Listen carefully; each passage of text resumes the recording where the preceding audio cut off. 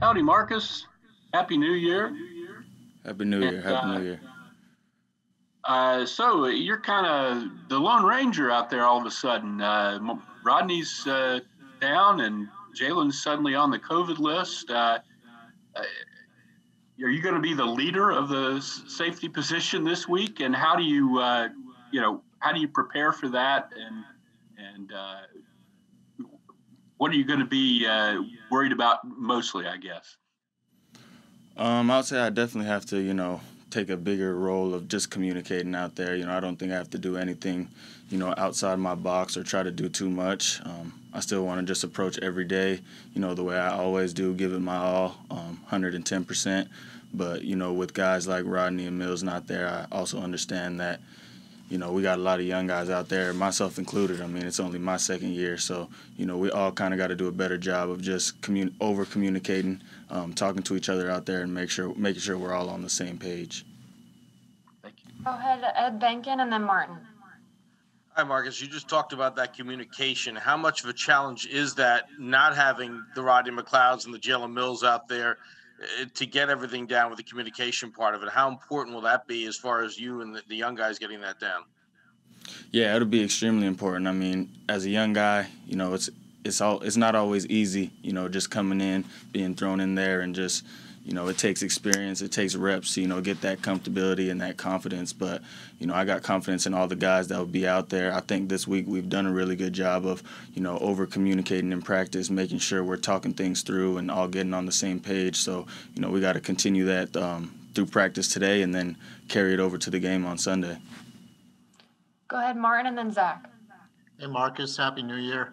Happy New Year. What kind of opportunity is this for you? And I assume, like a lot of young guys, are going to be playing based on, what the injury list looks like. I mean, how important is this for you going forward? Making a name for yourself, that type of thing. Yeah, I think it's a great opportunity for, myself and these other young guys that are going to be stepping up. Anytime you can go in and get live game reps, it can do a great deal for you, just gaining that experience, getting that feel of an in-game feel. So, I think it'll be a great opportunity for all of us to go out there, put some film out there. And, we want to finish on a high note. We know we're not going to the playoffs, but, you find out who really loves football in times like these. So, you want to continue to give it your all every day, no matter what. Go ahead, Zach. Hey, Marcus, Happy New Year. If you think back to the summer, you show up at camp and the Eagles had, obviously they signed Will Parks. They had a 4th-round pick in K'Von Wallace, and you were still a key backup for this team. What did you think, to get that role and to really be in the situation you're in now? Yeah, I kind of knew what I was sort of up against coming into training camp this year.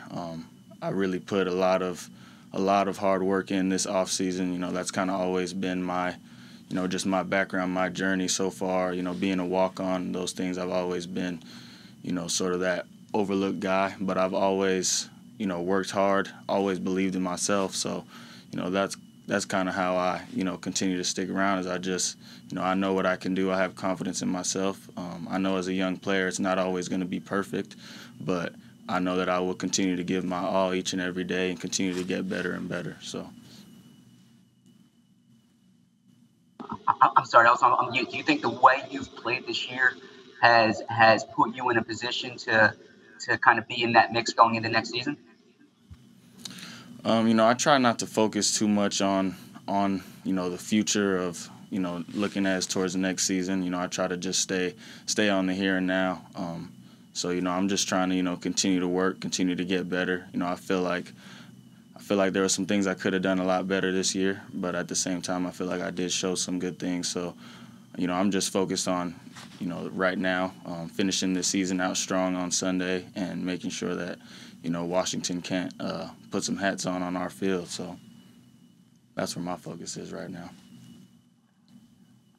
Are there any more questions for Marcus? Go ahead, Rob. Marcus, you mentioned the no hats. When we did an interview with Alex Singleton, he also said that some of the strength coaches were referring to it as a charity game. In other words, give those hats and those T-shirts to a charity. Is that what you've heard, and is that your approach?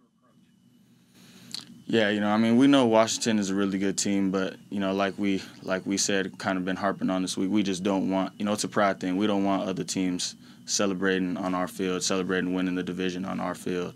So it really comes down to having pride, having heart. We know it's going to be a tough matchup out there because they are a really good team, but that's kind of how it is every week. I mean, every team.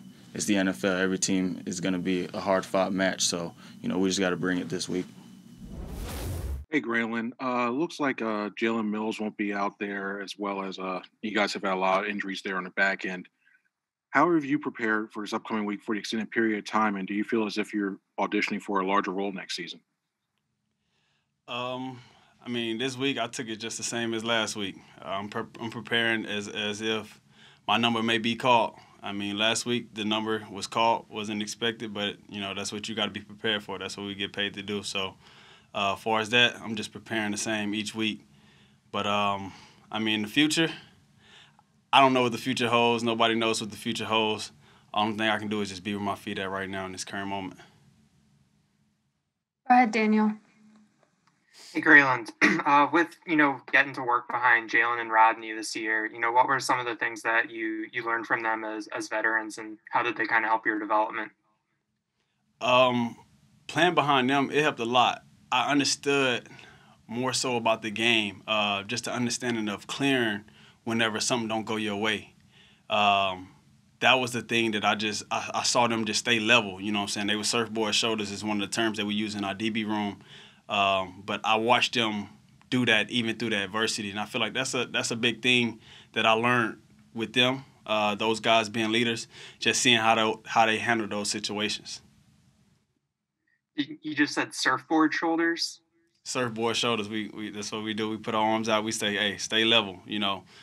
Things might go, it might go bad. You never know. They might make a play. They might catch a ball. They might have a touchdown. But as long as we stay level, who knows what the next play might have. We might get a pick, But you got to be where your feet at. You can't be sullen about that last play that happened. And I feel like I watched those guys, they battled and battled and battled. And, they had their ups, they had their downs.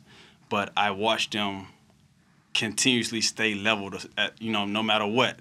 They stayed level. I ain't see them pouting, getting sad. They just kept fighting. And I feel like that was big for me to just understand that, hey, somebody might catch a ball. You might miss a tackle. Something might happen, but it's all about how you handle it. What did you learn from it? And that was one of the things that I could say that I learned from them. All right. Are there any more questions for Grayland? No? All right. Oh, go ahead, Rob. I see you pop up there. Hey, Grayland. You haven't been around. It's your first year, so you weren't here when this team was successful. And now, obviously, they're having difficulties this year. You're not going to the playoffs. Could you tell that there is some overlapping? Coming into the year, was there some swag? Did this team carry itself like a team that has won a Super Bowl, that's been through the playoffs? And is there that kind of feeling in the locker room, and how can that go into next year? So with me not, really just being in a Super Bowl champion room, I don't really know what that looks like. I haven't been in the Super Bowl room, but I will say that, the guys that I'm around, we all very confident in our work. We understand that we put the hours in, we put the work in, so we are very confident. I wouldn't say this like, oh, we won the Super Bowl before, so we just act like this. I feel like those guys just know that they work their tail off all offseason to have that confidence in their preparation that they didn't put in. Hey, K'Von, you're wrapping up your rookie season here. What are some of the lessons you've learned this season that you feel like you could take into your second season?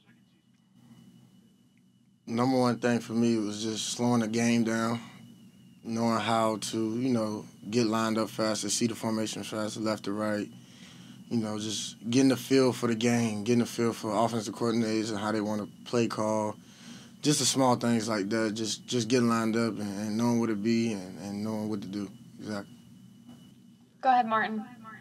Hey, K'Von. How far do you think you've come this season? I know you've gotten some playing time the past few weeks, and I imagine you'll probably get some on Sunday. Like, going back to the beginning of the season to where you are now, how far have you come?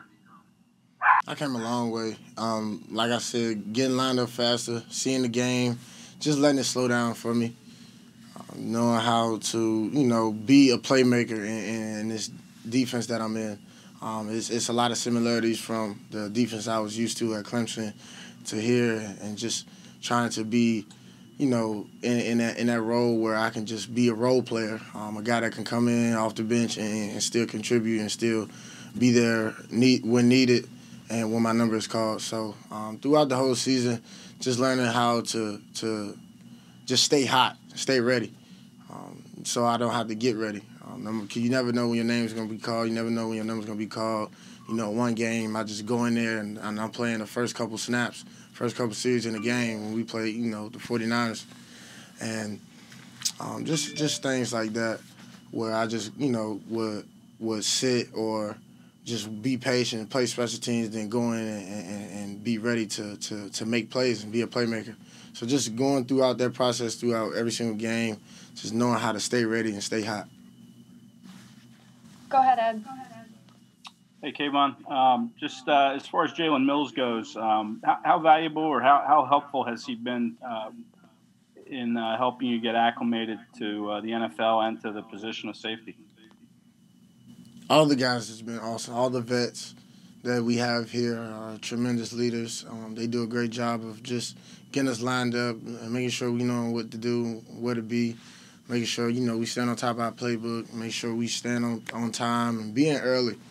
They're very intentional on just being early and being on time and just doing all the small things the right way, for sure. Hey, Mike, how you doing? What was your takeaway from the game Sunday? What did you learn from it? What was the film like? Anytime you go out there and you play in a game, it's a lot of learning experiences, regardless if it's a good or a bad game. And, from that game, I learned a lot about myself, learned a lot of things that I need to work on. So, it's not a bad thing.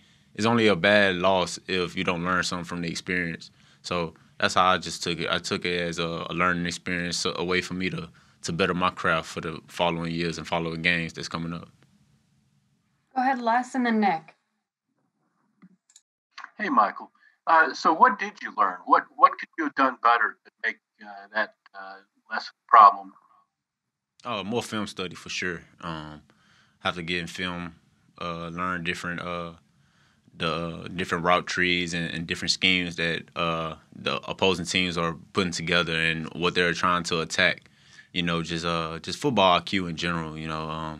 Things that they're showing you. You need to learn how to read those things instead of just trying to play out every play as a different play. You should read your keys better, And that's what I learned just from watching that film and then watching their previous games. And I was like, okay, they were doing the same things. I just wasn't realizing it. So, yeah, just better film study. And will you be out there again this week, I guess? Yes. All right. Thanks. Go ahead, Nick, and then Ed. Hi, Mike. Darius Slay was talking earlier this week that he talked to you about the game last week and trying to help you out and kind of getting you to shake things off. What have you learned from him and from anybody else as far as that goes? And was that kind of helpful to you? Yeah. I mean, yeah, it was very helpful. I'm a confident person either way it goes, so I wasn't really dwelling on it. It happens to the best, Everyone has a bad game, or the game doesn't go as how they want. But as far as Slay talking to me about it, yeah, it eased my mind just to hear the words of encouragement from him, as well as Vontae, Robe, Mills, everyone was just talking to me, saying that it happens to anyone. Just it's how you respond, it's how you come back after the next game. You can't just dwell on it because you could defeat yourself if you just sit there and think about the bad things that happen to you. Go ahead, Ed, and then John. Michael, you mentioned the film study. How different is the film study? I would imagine you're not in a room with the other position players. So is it more independent type film study that you have to look at this season, or how does that work with the film study this year? Yeah, it's a lot of independent work going on. But now I sat down with Rod, Mills, and Slay, and they're teaching me how to watch film. Instead of just looking at film, they're teaching me the different things to look at on the film and able to, for me to play faster and be able to read my keys faster. So that's just the little things that those guys were able to help me with. Go ahead, John. Hey, Mike. Kind of following up on Slay there, he had mentioned that he was with Jim early in his career, Jim Swartz, and he got benched in game in a couple games early in his career. Did he impart any of that aspect of it to you and explain sort of how do you get over that hump? Oh yeah, for sure. Slade jokingly tell me those stories all the time, but I know he'd be serious about it. And he just told me, it's not about what happened now, it's about what happened the next day. Be where your feet are. So you can't just dwell, like I said previously. He told me don't dwell on this. It happened to me. It can happen to anyone, and everyone knows the star power that Slay has. And for him to start his career off the same way, with bad plays or getting benched, it kind of like it was like a mirror for him to tell me that, because he went through the same exact thing. So he was able to overcome it. So why can't I? Hey, Brett. I guess it's pretty safe to say that you're the starting left tackle. And do you feel ready? What's the process been like for you? The entire process has been the same as it's been all year. Next guy up mentality. The same thing is take every rep serious, take every day as an opportunity to get better. And going into the game, it's the same exact thing. Go ahead, Ed, and then John. Hi, Brett. I don't think we spoke to you since you came back to the Eagles. How did that go? How did you land back here in Philadelphia after you were done with the Cardinals there? I was excited to come back, get with the offensive line here with some great guys to learn behind, whether it be Brooks and Lane, Kelsey. Get back in the room with Stout. You understand what the standard is here as well. And, it's the biggest thing is they hold you accountable for every decision you make. And you got to know the game plan. And you got to, again, every rep is important. If I could just follow up. You started off here, right? They brought you in initially to start your career here, and then you ended up going to Arizona. Did that play a factor in your decision to return when the opportunity came about? I got like 10 days here, and you can definitely feel the energy in this offensive line room. It's very serious, and again, I was claimed off waivers to go to Arizona, which was an awesome opportunity there, and a good football team. As you know, we played them earlier this season. And again, after a few mishaps in the offseason, was working with a hamstring. I was let go there and then claimed off waivers once again. And, it's the same thing every year, no matter where you're at, just keep improving. You never know when your time's going to come. Go ahead, John, and then Zach. Hey, Brett, remember talking to you when he came in, I guess it was August of 2019. And you had some time off and really had to gain some weight and get back to where you were before. Just curious how long that process took you when you felt like you were back to yourself. It took a while. I was looking at, again, our strength staff here is unbelievable, and they keep our body comps and all that stuff. And I looked at my weight from last summer, and it was like 275. And this week I was up at 315, still a really good body comp as well. So it's good kind of getting your mass back on, and it helps a lot. And do they still have that part of that DOD policy where you have to serve your commitment? I think you were at Arizona State teaching. Did you have to transfer that to something here? Yes, sir. So this offseason I'll be an assistant instructor at Temple University with our RTC program. Right now they're on holiday block leave until the classes start back up middle of January. And again, I'm excited for that opportunity as well. Everything's a building opportunity and definitely keeps me grounded in the off season. Go ahead, Zach, and then Lex. Hey, Brett, most of the work we've seen from you has been on the right side. Is that where you've been this week, or are you playing left tackle? Where's it been in practice? I don't know if I'm able to disclose any of the personnel stuff, but I've been able to kind of swing all around, doing both left side, whether it be guard and tackle, and the right side as well. Nice. Go ahead, Les, and then Bo. Yeah, Brett, when did you last start a game? It's been a while, right? Yes, this is my first start in the NFL. Oh, I know, yeah, but when would your last Army start have been? 2017 actually at the link as well. I believe it was the snow game against Navy. Wow. Okay. I guess you can't really know if you're ready, but how do you feel about it? Do you think you're ready to start an NFL game? Have is there anything that you were able to do this week that made you feel more ready? I mean, I've had to be ready all season. You've seen the kind of season it's been. Everyone's getting banged up, and Stout always talks about how it's the next man up, and you've got to be ready for your time to come. I've gotten a few reps, whether it be against the Ravens or last week as well. I always do like the special teams reps as well, just because you get that feel of getting on the field and kind of taking contact and making that hit and knowing that you belong out there. I'm just ready for the opportunity. It's going to be exciting. Go ahead, Bo.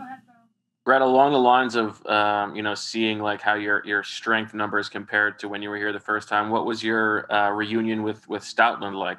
Did he notice big changes in you since the past couple of years? He was excited. He sees me as a moldable guy, and he definitely likes trying to make me get flustered. But I guess it's the background as well with the Army. I'm a guy that you tell me what to do, I'm going to do it, and I'm going to do it 100%. And he likes the effort. He calls me a little crazy every once in a while, but you kind of have to have that in you to be in this profession. What is crazy about you? I'm intense.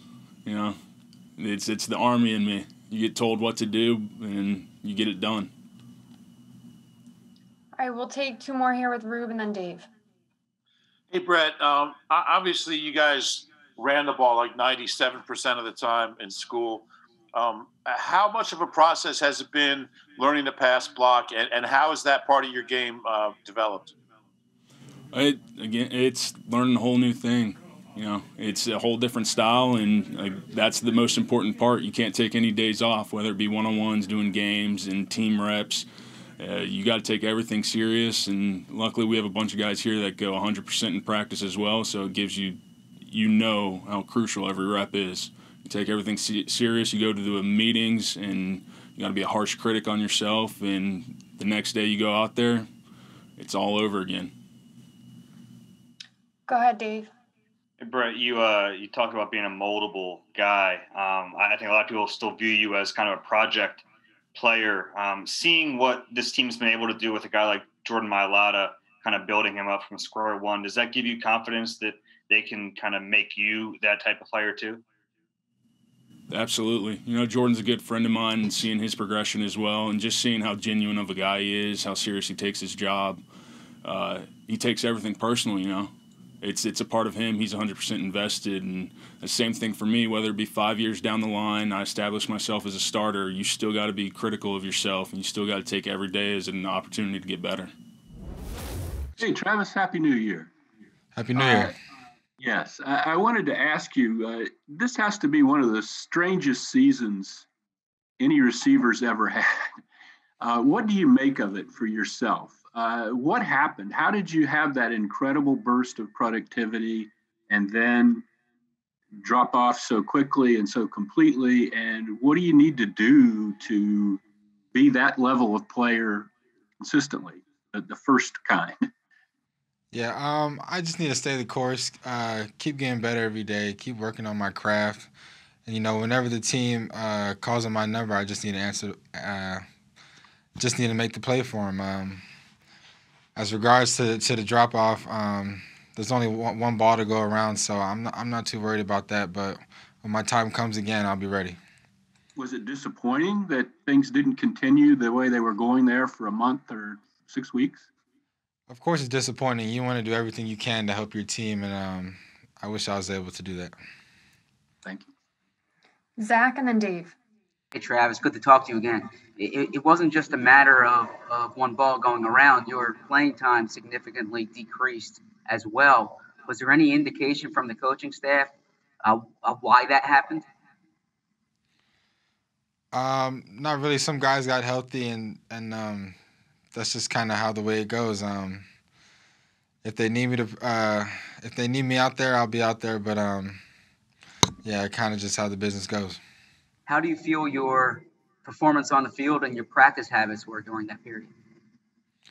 I think they're pretty good. I mean, for me and myself, I don't change. I like to I stay myself at all times. I'm always working as hard as I can, staying after practice, trying to get better. So, yeah, stay the course. Dave and then Bo. Hey, Travis. What do you think you need to do to get back to being a productive player again? I'm still here. I'm still ready to be a productive player. If they call my number and they want me to fill that role, I'm ready. Do you have to do it? I mean, what do you have to do though? I mean, do you do the same thing and hope that the results change?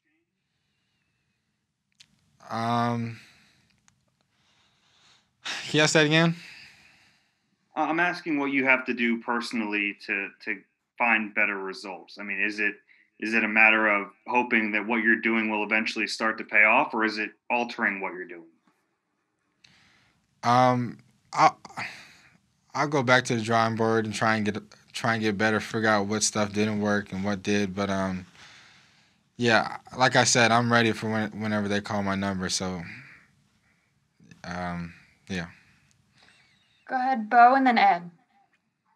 Travis, I know that this is along the lines of the same questions, but you went from like the leading receiver in the league for a 4-game stretch to your playing time just sort of disappearing a little bit. Was it confusing to you at all beyond like this being the business and other guys are going to play? Were you surprised that you weren't on the field as much?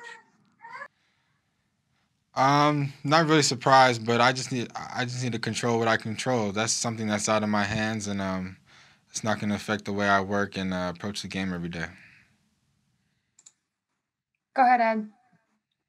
Yeah, hi, Travis. A lot of your success came obviously with Carson at the quarterback spot. I'm just curious, what has he been like behind the scenes here, Carson? And is he still engaged with you guys and still helping you through things? What's he been like? Yeah, absolutely. Carson has handled this pretty well. He's still engaging with players. Still, if we mess up, he'll come to us, coach us up, and he's always had great energy out there on the practice field. Is it the same as it was? I'm sorry if I could just follow up. Is it the same as it was, prior to him getting put on the bench for Jalen? Is it still that similar level, or is it a little lower? No, it's not less at all. He might even picked it up for real. He's always a great leader on this team, and we look for him to get us going. Thank you. Go ahead, Les, and then Martin.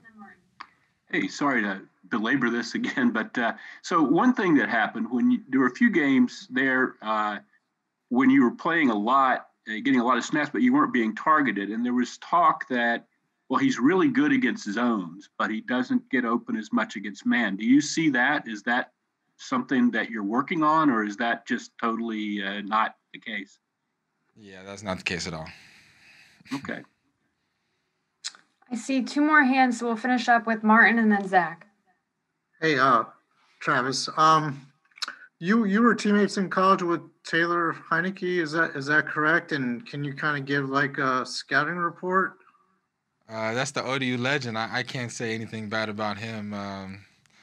That's the GOAT over there. We have nothing but respect for that guy. He's the reason I went to Old Dominion, and he's the reason a lot of people went to Old Dominion, and I have nothing but great things to say about him. I mean, obviously he got in the last game and everything. I mean, how, if he should be the starter and everything, for a game to make the playoffs. I mean, how happy are you for him? And I'm ecstatic for him. He's definitely had a long journey to get to this point, but he's a baller, and I know he's ready to make some plays, but hopefully not enough. Thanks. Go ahead, Zach. Hey, Travis, it's been a few years. You've kind of tried to find your spot here in the NFL during these past 2 years. As you go forward into the offseason, are you confident you're a part of the Eagles' plans going forward? Yes. I mean, we haven't talked anything about that, but I would like to think I am. But once again, I just have to control what I can control, just bring the same attitude every day, and hope for the best. Thank you.